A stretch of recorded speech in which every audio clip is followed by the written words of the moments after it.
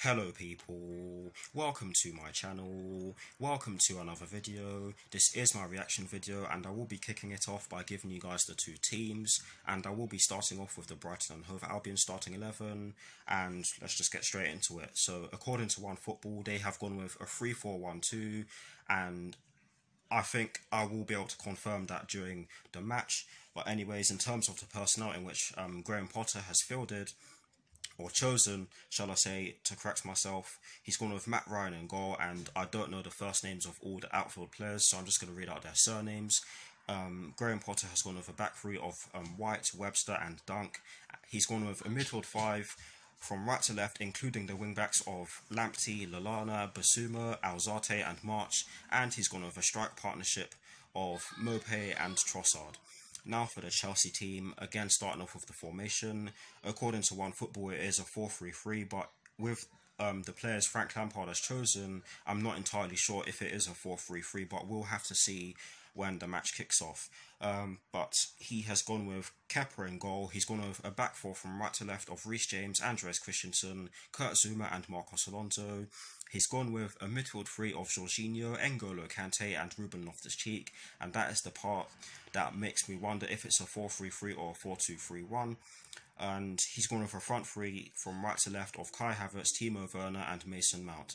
Now for the two benches, and starting off with the Brighton and Hove Albion bench. Again, I don't know all the first names of the players on the bench, so I'm just going to read out the surnames, and I might as well just do so for both sets of players on the bench. But anyways, Graham Potter has placed Stevens, Connolly, Gross, Jahanbash, Steele, Byrne and Veltman on the bench for the Seagulls, and Frank Lampard has placed Rudiger, Barkley, Abraham, Caballero, Giroud, Hudson-Odoi and Azpilicueta on the bench for the Blues. Now for the recap of the two starting 11s, starting off with the Brighton and Hove Albion starting 11, a 3-4-1-2 for them. Again, I should be able to confirm that when the match kicks off or during the match.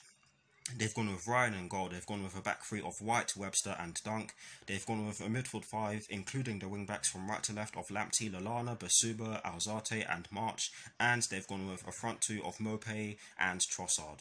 Now for the Chelsea team again, a 4-3-3 for us, or possibly a hybrid. Again, I should be able to confirm that during the course of the match, or at the start of the match, we'll see. But Frank Lampard has gone with Kepa in goal. He's gone with a back four from right to left of Reece James, Andreas Christensen, Kurt Zuma and Marcos Alonso. He's gone with a midfield three of Jorginho, N'Golo Kante and Ruben Loftus-Cheek. And he's gone with a front three from right to left of Kai Havertz, Timo Werner and Mason Mount. This is going to be a tough one, but that is a lot of attacking prowess on that. Let me rephrase that, or let me start again. That should be, or that looks like a lot of attacking prowess on guys. I'm really nervous. That's why I'm acting that's why I'm acting rather erratically. But yes, it looks like a very strong team for us. I do expect this to be a close game, but hopefully we come out on top. But anyways, I do hope you enjoyed this part of the video, and I really do hope that you enjoy the rest of this video. So please do let me know what you think in the comment section below, and I hope you'll enjoy the match as much as I hope I do as well. But anyways, that's it for this part of the video.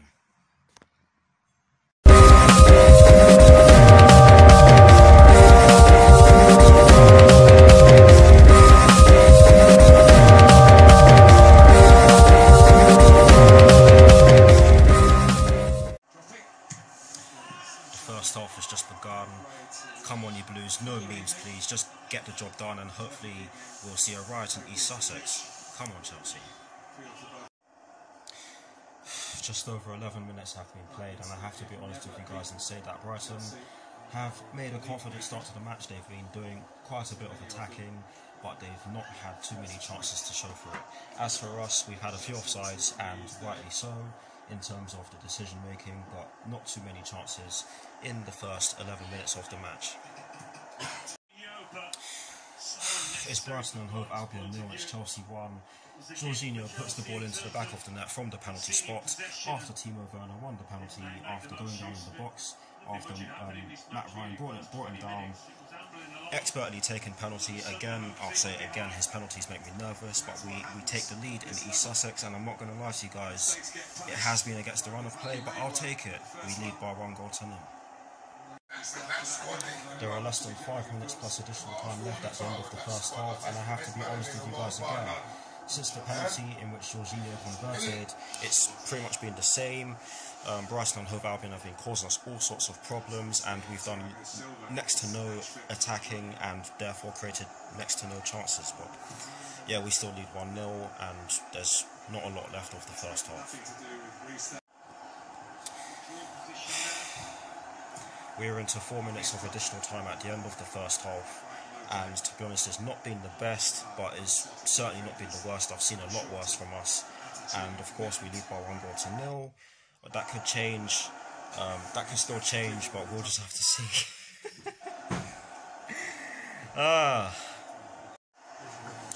Timo Werner has won Chelsea their first corner of the match, which will be taken on the left-hand side. I'm not sure by who, but we do have a corner which will be taken on the left-hand side, and please can we just make the most of it before half-time? Come on.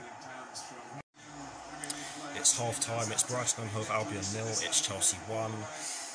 I'll say it again, not the best first half, but certainly not the worst. We haven't done a lot of attacking, and I hope that changes in the second half, but I will see you all very soon for the second half.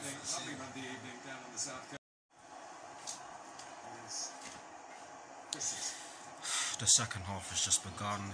Come on, you Blues, keep it tight at the back, string some passes together, score some more goals, and get the win. Come on, Chelsea. Just over 52 minutes have been played, and again, I'll be honest with you, it's pretty much been the same as it was for the majority of the first half. Brighton and Hove Albion have just been swarming at us and creating chances, and we really have struggled to get out of our own half.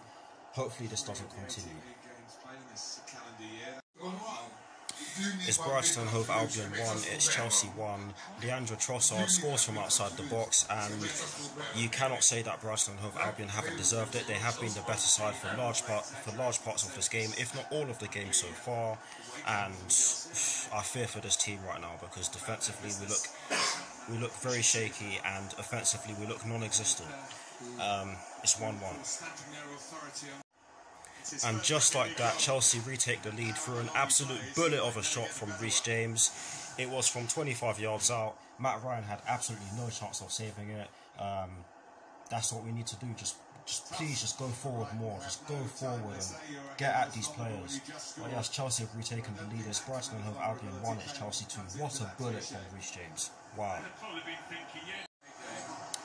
Chelsea's first substitution of the match sees Ruben Loftus-Cheek go off for Ross Barkley. 65 minutes in, and Reece James has won their first corner on the right hand side and their first corner in the second half, and I think he himself will be taking it. It would be nice if we could get a third goal from this, come on. And finally, we make the most of a corner. It's Brighton and Hove Albion 1, it's Chelsea 3. Kurt Zouma slots the ball into the back of the net, albeit with the help of a deflection, but I really don't care, especially with the way we've been playing for large parts of this game. And yeah, that's his first goal of the season. And yeah, we lead by 3-1. Is that the game done? Maybe. More goals, please. But yes, Chelsea lead by 3-1. Timo Werner has a chance to make it 4-1 to the Blues, and his shot is blocked, but he has won Chelsea another corner on the right hand side, which Reece James will take. Can we get a fourth? Let's hope so. Chelsea's second substitution of the match sees Callum Hudson-Odoi come on for Kai Havertz, and yes, he hasn't done a lot in this game, but it's his first ever game in the Premier League, and I did say that it will take these players time to gel and fully adjust to the competitive nature of the Premier League. So I'm not gonna slate him for his performance, because he didn't do too much wrong, but he didn't do too much. But yes, Callum Hudson-Odoi has come on for Kai Havertz. Chelsea's third and final substitution of the match sees Cesar Azpilicueta come on for Jorginho, and I believe that is a formation change. And in addition to this, there are less than 2 minutes plus additional time left at the end of the match. We are into 4 minutes of additional time at the end of the match. It's full time. The final score is Brighton and Hove Albion 1, Chelsea 3. What a game that was. I'm not going to lie to you guys, we didn't start off too well, but as the game went on we grew into it, and yes, we still need to tighten up, particularly at the back, but that will come with time, and the new signings will take time to gel, and I really hope they gel. But yeah, good win, some decent goals scored as well. I mean, that Reece James goal, what a goal that was. But yeah, I will see you all very soon for my review.